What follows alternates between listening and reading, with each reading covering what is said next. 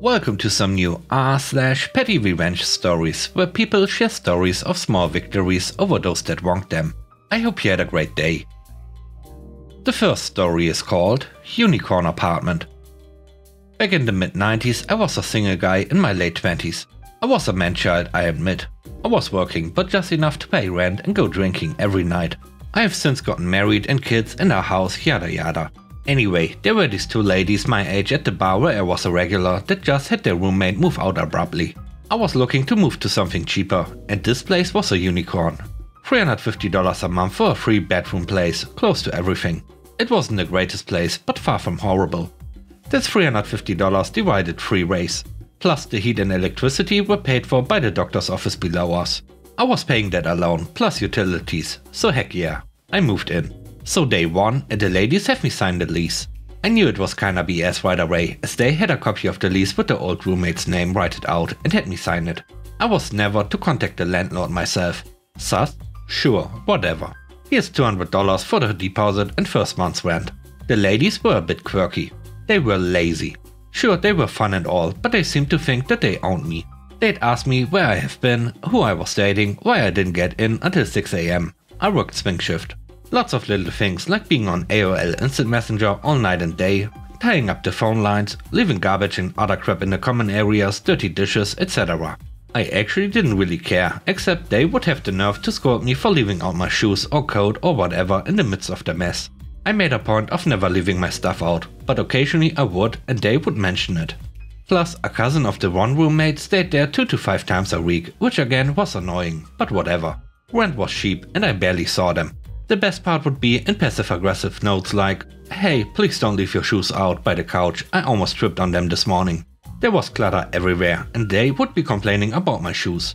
They'd have weeks worth of dishes everywhere and my shoes were the problem. Okay, whatever, I could write a book about the crazy, but let's move on. It got really bad when I met the person that became my wife. They were a bit jealous and tried regularly to break us up. She called one morning, the ring woke me up. The ladies answered the phone, saying that I never came home last night after meeting some girl at the bar. I called her later and she told me this, laughing the whole time. She knew it was BS since she dropped me off for the night shift the night before. There were a lot of similar stories like this, but on to the main story. The lease was up in a month and they decided to get another apartment and I would have to move out.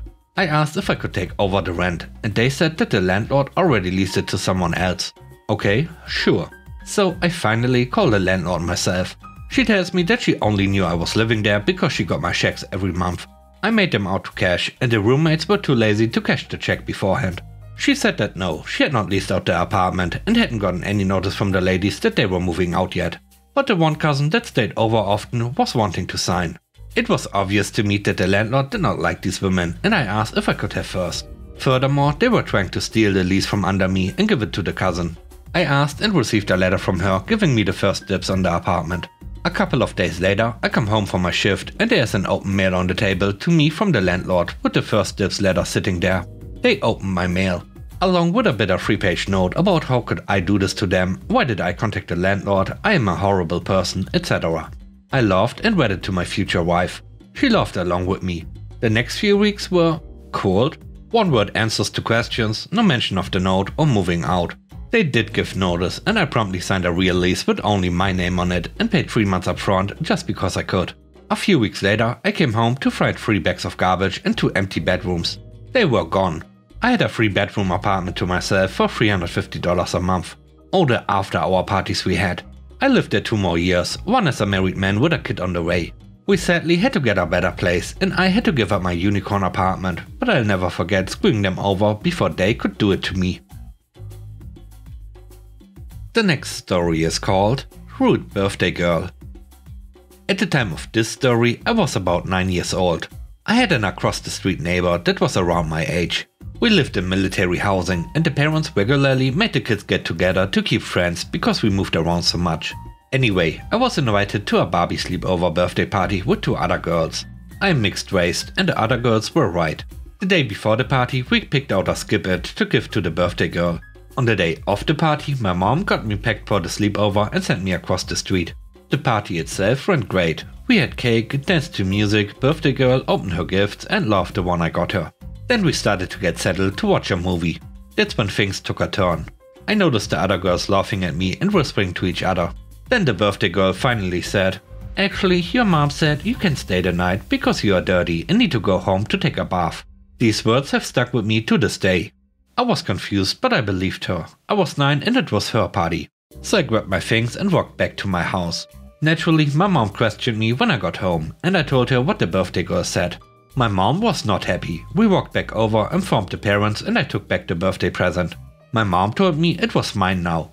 Me, being a savage 9-year-old, played outside with my brand new Skip-It, while the birthday girl watched me from her upstairs window. For clarification, the birthday girl told me I had to go home.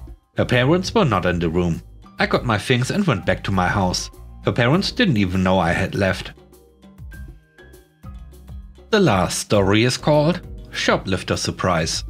My friend works as loss prevention at a chain department store. One day he spots a woman stealing about $300 worth of jewelry. Before he can get down there and confront her, she left the store. However, she left her car keys at the counter. So he takes them and goes to the parking lot, finds the car it belongs to, no one inside yet, and locks the door. Then he just waits, assuming they will figure they left their key in the store and come to try to retrieve them, but no one ever shows up. At this point he assumes they got a ride. So he calls a tow truck company to tow their vehicle, at the owner's expense of course, and gets it towed to an out of state. And with that, we end today's video. Let me know what you think about the stories. On a scale of 1 to 10, how would you rate the stories and today's video? I hope you enjoyed the video. If you did, please don't forget to subscribe and hit the like button. And I hope you have a great day. Stay safe. Bye bye.